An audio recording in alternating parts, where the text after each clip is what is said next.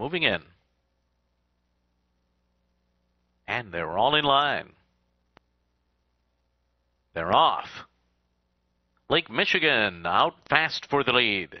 Bears Dixie came out running in second, and then Angels Girl, Miss Victoria fourth on the outside, followed by Nasty Cat. Bahia de Oro is after that, and the trailer is, as they move into the turn, Nasty Cat is now at the back of the field.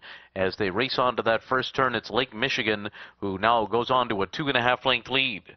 On the outside is Angel's Gift in second. Bears Dixie is running third by 3. Then Bahia de Oro, Miss Victoria to the outside. Golden Empress and Nasty Cat at the back. First quarter mile goes in 23 seconds flat. They're onto the backstretch with Lake Michigan on top by 1.25 lengths. Angel's Girl sits second.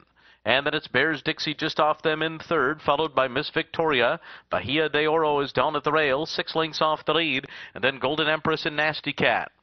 And the field races for the far turn in pursuit of Lake Michigan and Corey Lannery. They went 47 flat for a half mile, the lead up to 1.5 lengths.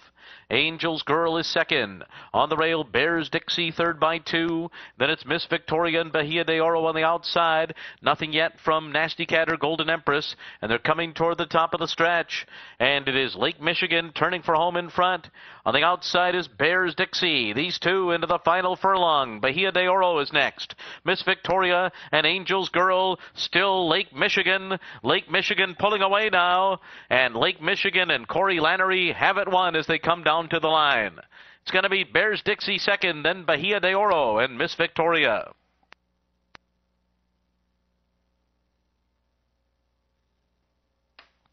Once again, the 8th race starts the pick 4. In the 9th race, no changes. Race 10, scratch numbers 10 and 11. And in the 11th race, scratch 2, Storm Now.